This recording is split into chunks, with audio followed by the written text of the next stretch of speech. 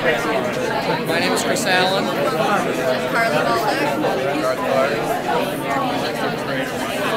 We chose veterans for our project, for our leadership class. We all have a personal connection to veterans, so we decided the best way to help veterans was through a peer support group.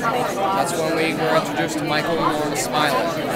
They were also working on a peer support group, so we decided to help them find facilitators that they needed to start the program.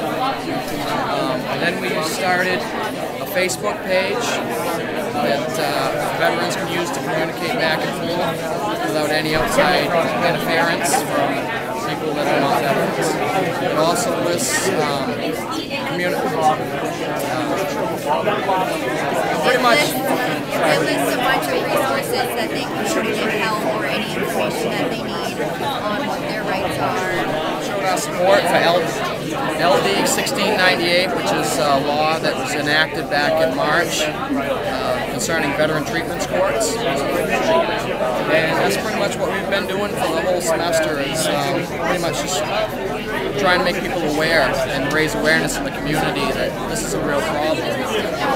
Our real source of inspiration was Michael's son, Justin, who was killed last November, and it just became a labor of love after that.